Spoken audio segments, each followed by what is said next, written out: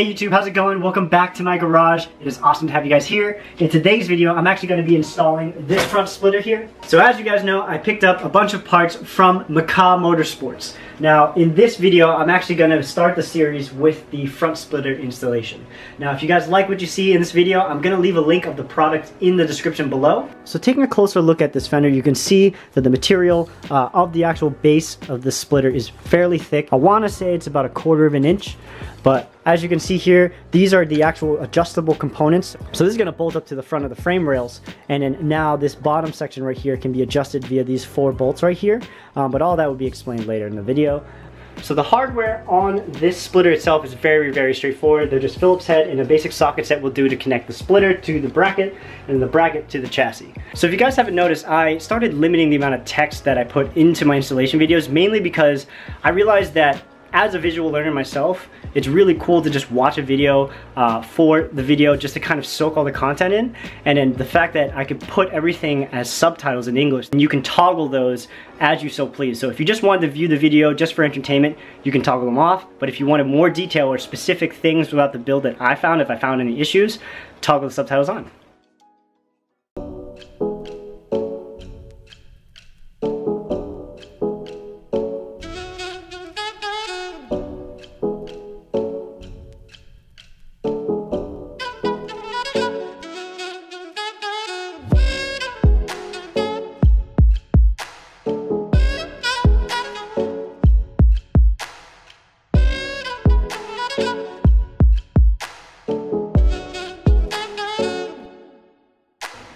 There's a little bit of a problem here.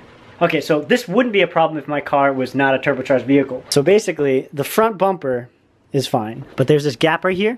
And I know that I said this is adjustable, but I will show you guys exactly what the issue is in a second, because I took off the intercooler to better show you guys what the main issue is. So I mocked everything up really quickly. I didn't use any of the lock washers. I mean, it's very straightforward to bolt everything on. The biggest issue is this intercooler piping placement right here. Now, I believe that the issue is caused by the fact that the bracketry that's holding the top of the intercooler that's sitting right there is positioned in a way where the intercooler is actually tilted inwards at the bottom.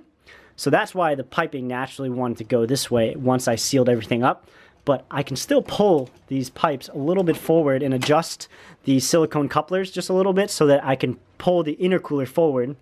And because this car was in a previous accident, I noticed that the bottom 2 holes that normally mount this bracket right here with the hardware provided was actually shifted inward. So I think this section was replaced, but the frame rails or the tip or the orientation right here isn't aligned to the stock specification. So understandably, the holes are misaligned, so I had to drill another one in order to compensate.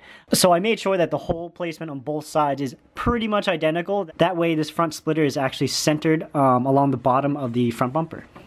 Alright, so it's getting a little bit late, so I'm going to take the rest of the night off just to kind of wrap my head around what's the best course of action here. I'm not going to let this problem stop me from installing this, because I know that this information would be valuable for those of you that have a big intercooler for your turbo E36 as well. Again, if your E36 is NA, don't even worry about this step. It all bolts on really quickly, but basically this is a mock-up right here. So at the end of the night, I realized that the bottom of my intercooler actually has these stubs that are threaded on the bottom. And the idea would be that I would rotate the silicone couplers forward just a little bit.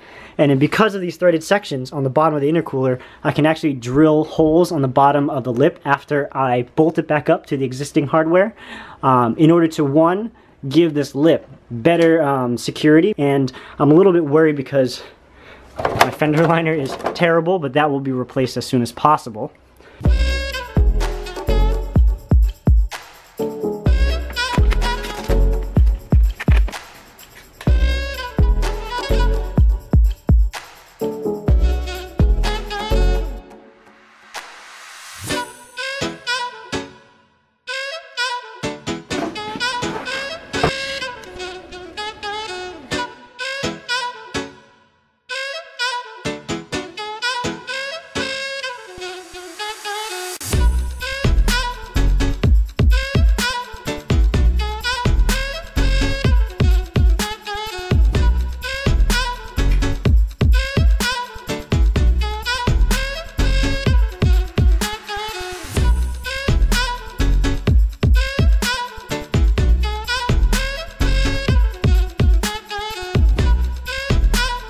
So I'm so excited that I finally got the splitter installed. It looks amazing.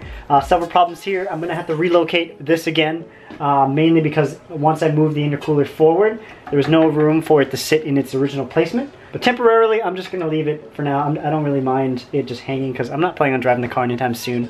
So based on the way this intercooler sits in contrast to the black splitter on the front, I might consider doing a front bash bar in the future.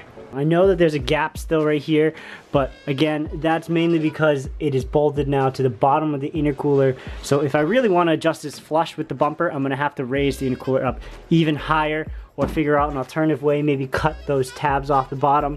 Other issues are, normally you would bolt this bumper up to normal OEM specifications, but I can't do that exactly because of the fender liner that's been rubbed through by the wheels, mainly because it fell off at one point and it just started hitting the wheel on the highway. So the front lip also has these drilled holes along the inner edge of the front lip so that you can attach them to the stock fender liner of your car. Unfortunately, I can't exactly do that because on both sides the tabs are actually broken off. So that's gonna have to be saved in the same video, tidying up the front lip and tidy up the front end. All right, so I apologize that this video was kind of like half an installation slash half me trying to improvise and figuring out the best way to make this front lip attachment fit on my car around the turbo system. So overall, I'm really happy with the way this looks and the way that I figured out how to actually make everything fit. Although I know that I can still make it better over time. So if you guys enjoyed what you're seeing and you're new to the channel, please hit that subscribe button. And then as always, if you like what you see, smash that like button. So big thanks again to MKAH Motorsports. Be sure to check them out for other awesome products for your E36. And I'll catch you guys in the next video. Bye.